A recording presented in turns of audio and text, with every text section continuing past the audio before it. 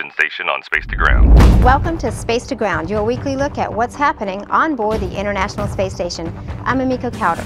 SpaceX's Dragon 5 is set to deliver a brand new science instrument that's going to keep a close eye on Earth's atmosphere.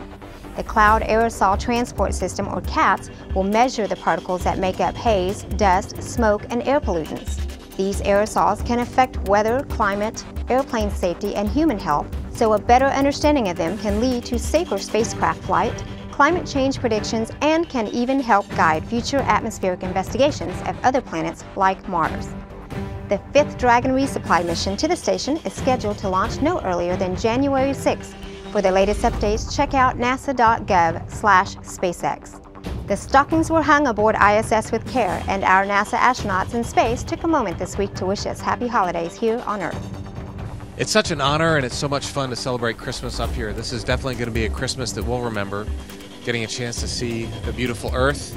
And I hope that for you also it'll be a memorable Christmas this year. Have fun with your family and enjoy the day, and Merry Christmas. Merry Christmas. This week's question from Twitter asked what the longest running experiment on the ISS is. There is actually a tie for first place between two studies that started with the very first crew back in November of 2000. NASA's Crew Earth Observations and Russia's Uragan experiment started during ISS Expedition 1. Both involve astronauts studying the Earth from their vantage point 260 miles above, supplying hundreds of thousands of pictures to show how the planet is changing over time, tracking everything from human-caused changes to natural disasters. Keep sending us your questions and comments using the hashtag SpaceToGround. We'll see you next week.